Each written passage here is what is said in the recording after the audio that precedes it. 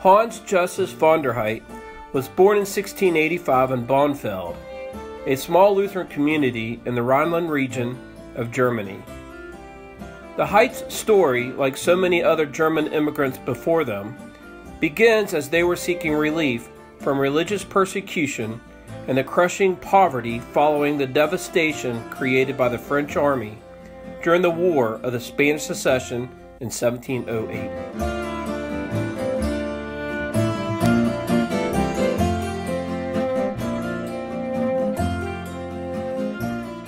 Hans and his wife Maria would flee the Alsace region of France, notably Strasbourg, which was being overrun by other German refugees.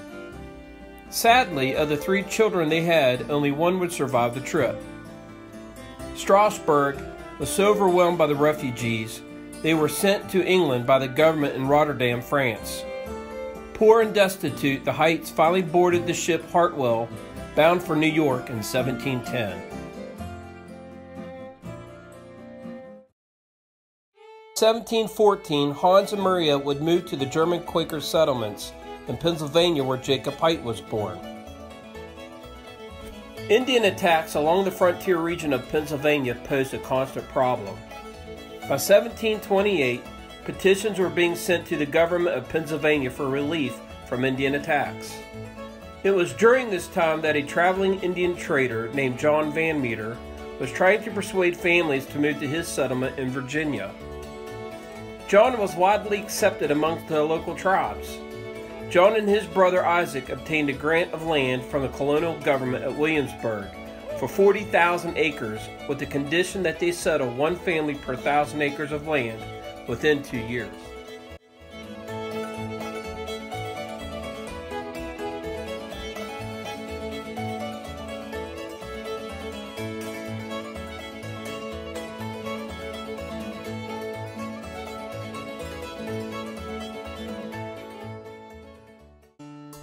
This agreement would bring Hans Justus Hite and his family to settle in the area in the Shenandoah Valley near present Winchester in 1731. Justus Hite would be one of the first documented settlers to reach the valley for the purposes of establishing a frontier colony.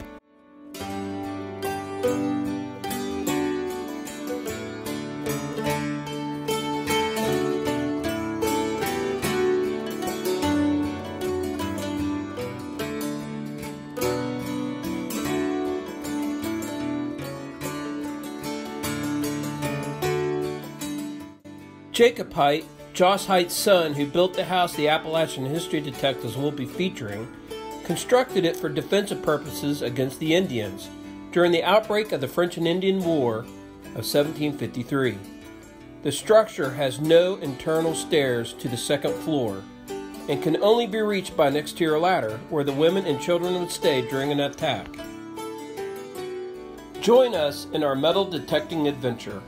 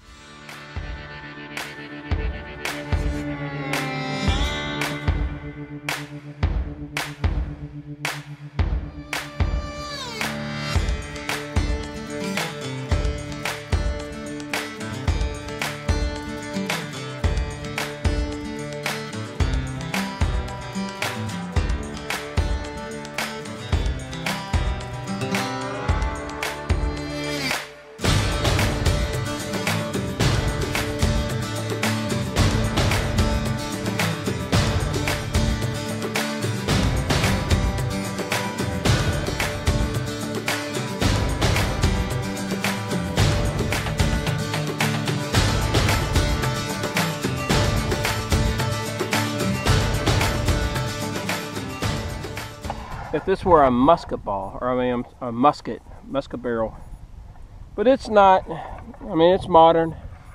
I'm hoping to hit into a Civil War camp down here It's nice and hidden, and looks good for that. So, let me pull you up here where I'm at. So we'll just keep going, and we'll keep checking.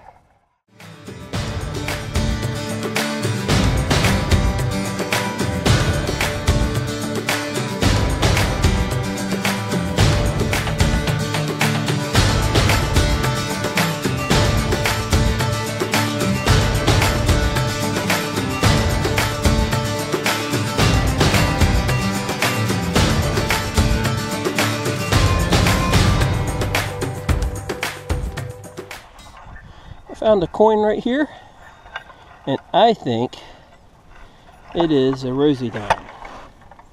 But let's see. It is a 1997 dime.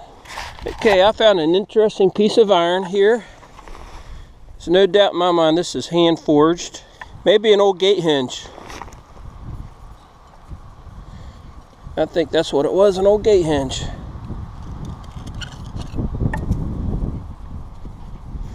All right, that's awesome.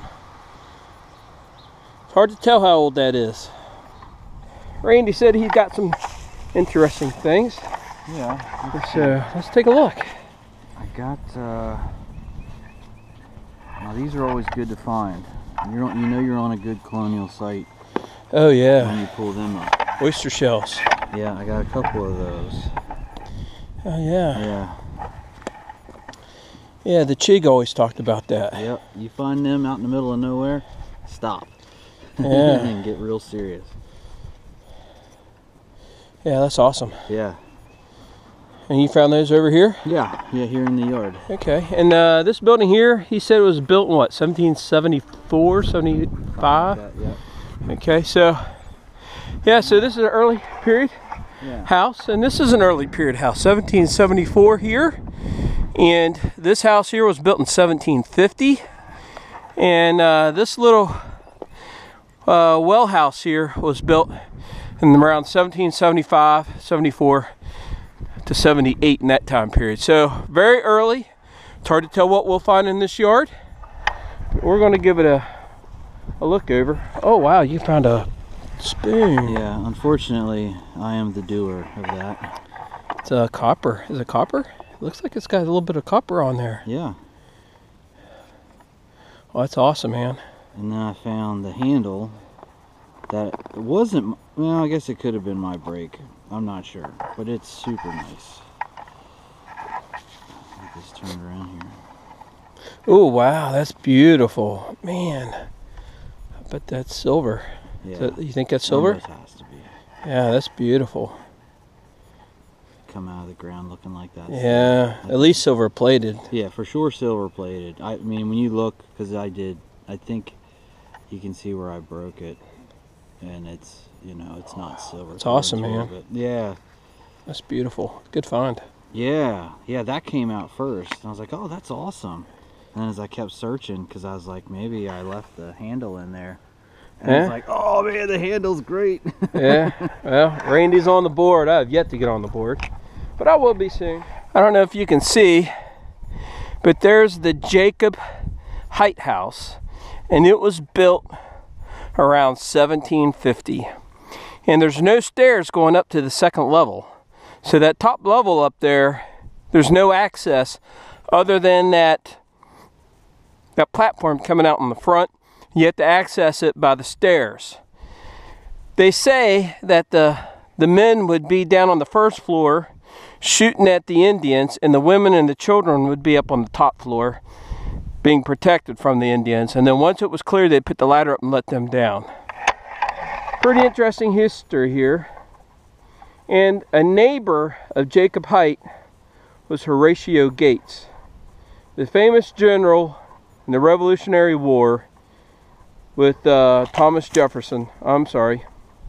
with George Washington.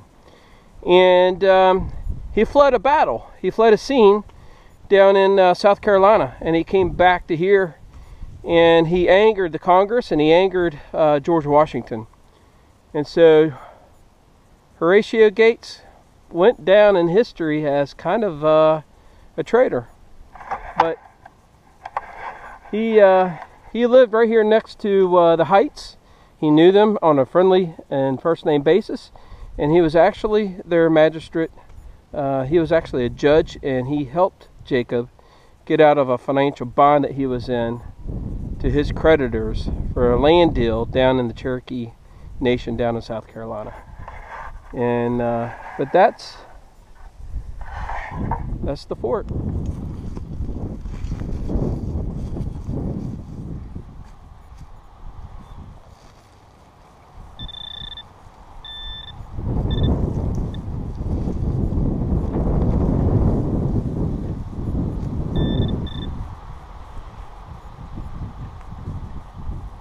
It's a little old nail.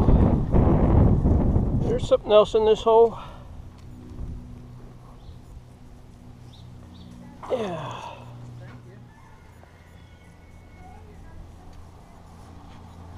All right. Same hole that I found this side of. I found this. And it's got a tapered edge right there. So it could be a wedge of sorts. All right, I found something that's interesting. I think it is what it is. It's pewter. It's a pewter spoon handle or utensil. But that's old. That's a good find.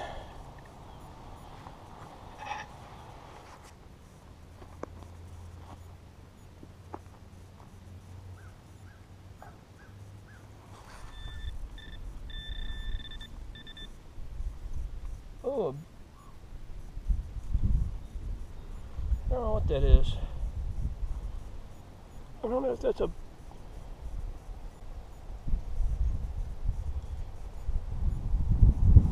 Alright, Randy found an interesting artifact. You want to state what this is? Sure. This is the top of a lantern.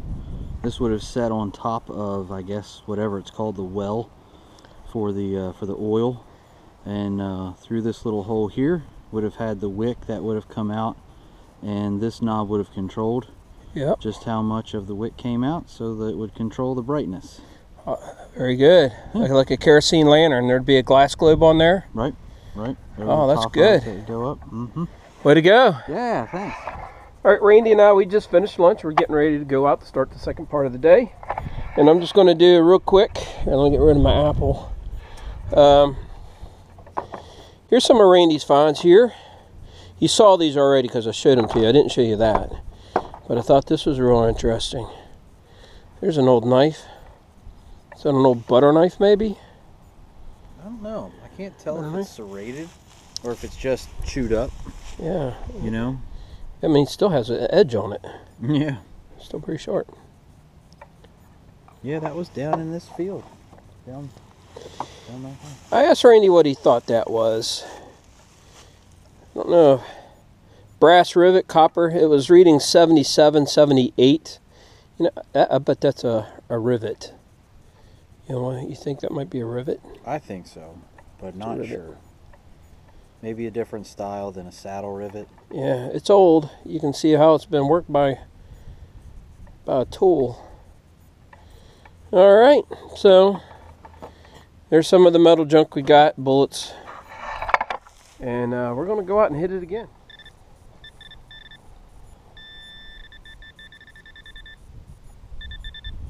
All right, found a coin. Oh, yeah? Yep. Found a coin. It is a modern nickel. Don't know what year it is. It's a 2000 nickel. Looky what I found in the front yard. Nice. What is it, Randy? What kind? I'll let you take a look. That's what it is. Sharp's carbine. It's fired. Just didn't really make impact with anything, but you can see oh yeah, where it hit. Yeah. Like scuff marks. And you can see these little lines where it would have you know, caught the rifling as it was leaving the gun. Good one, man. Yeah. I wasn't expecting that. No, not at all. Great find. Thanks. First one of them out of the yard.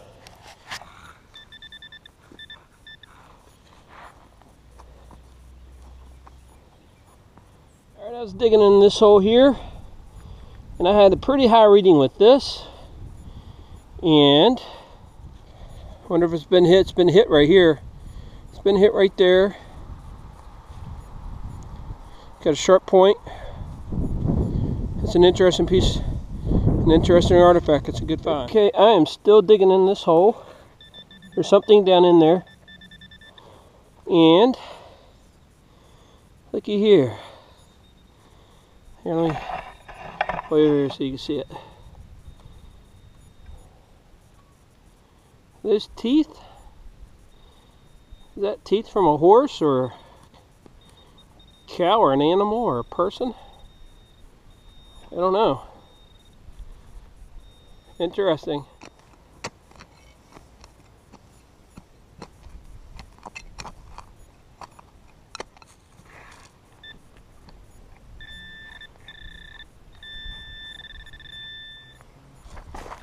Okay.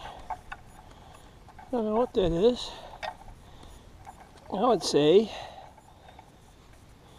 a handle or a knob. Alright, Randy found a harmonica reed. Yeah, that's exactly what that is. Yeah. That's a great find. Yeah. The first whole one I ever found came out of this property. It was all the way over by the fort. But it was, you know, a whole one. You never find whole ones. No, They're so hard to find. Well, that one's in great shape. It is. Yeah, I mean, it's cleaning up. Every wipe's Yeah. cleaner. Doesn't look that old, does it? Mm-mm. Just brass. Yeah. Very nice. What do you got? Don't know if this is a Civil War round ball or just a Pioneer round ball. But it definitely is a round ball. See? That's a good find.